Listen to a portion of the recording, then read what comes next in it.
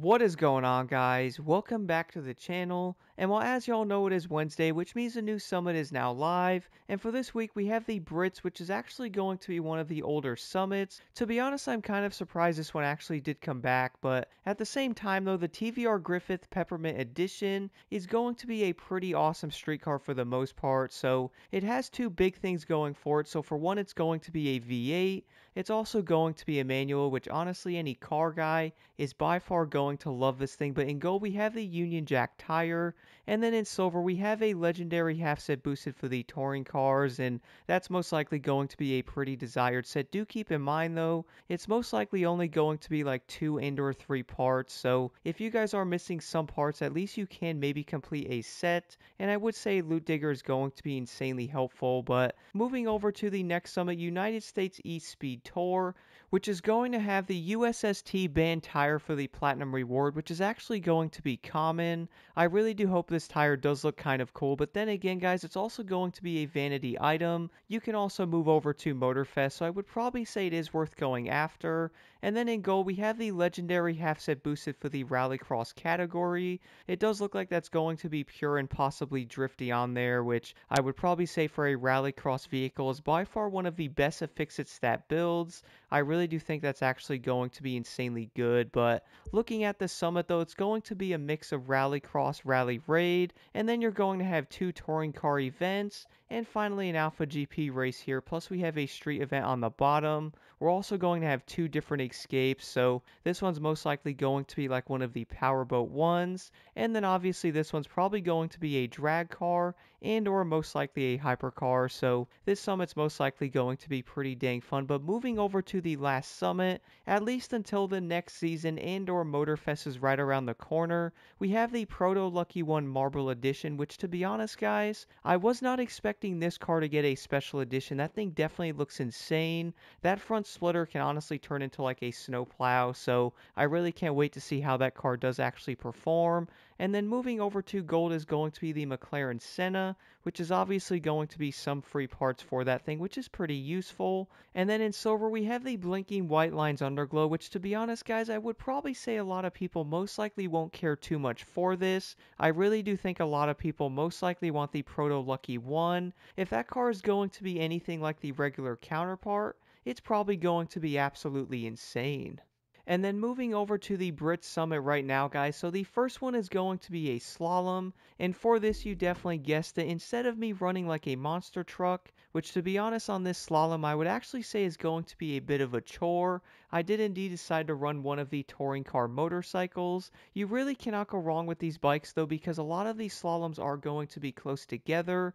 So being able to use something like a motorcycle is definitely going to make it easier. But if you guys really did want to though, you can easily run like a rally raid vehicle and or something like a hypercar. To be honest though, you could most likely run any of the classes as long as you have like a score breaker set, which I would say is going to make these slaloms a lot more fun. But moving over to the Speedtrap here, so for this one I honestly didn't do that great. I wasn't really trying to break records on this one, but I also did want to fly through these skills, and for this guys I would recommend starting off and jumping into your plane, and then once you guys do that you can then fly over the objective and jump back into your preferred drag car, which I would probably say every player is most likely going to use the Stingray. I know that's probably going to be kind of shocking, but once you guys land, you then follow that road down just a little bit to the first turn, and then of course you turn around and go as fast as you possibly can. But one big tip here is to most likely watch out for the AI. Depending on where they are sitting on that bridge, it can definitely ruin the entire run,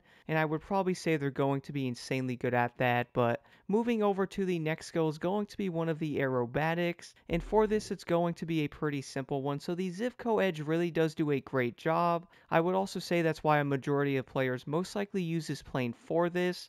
Do keep in mind guys, you don't have to be insanely quick on this either, so I wasn't using my nitrous all that often, and all you really have to do, at least with a score breaker says, to get every single one perfect, and you can get well over 145k. So the aerobatic skills really are going to be very simple. And then moving over to the first event is going to be with the new Noble M500. To be honest, I would actually say this is a pretty decent hypercar for the most part. Do keep in mind though, the top speed on this thing is kind of low, so I was noticing in the highway areas the car only does like 297, one of the biggest highlights is most likely going to be how well this car does do on a straightaway. It really does have like nice overall stability, so I would probably say it's not going to be a terrible car. It's also going to be far from being the worst car as well, so it really isn't going to be terrible. But if you were to use like a different hypercar, you're most likely going to notice a difference. And then moving over to the next event is going to be with the TVR Griffith.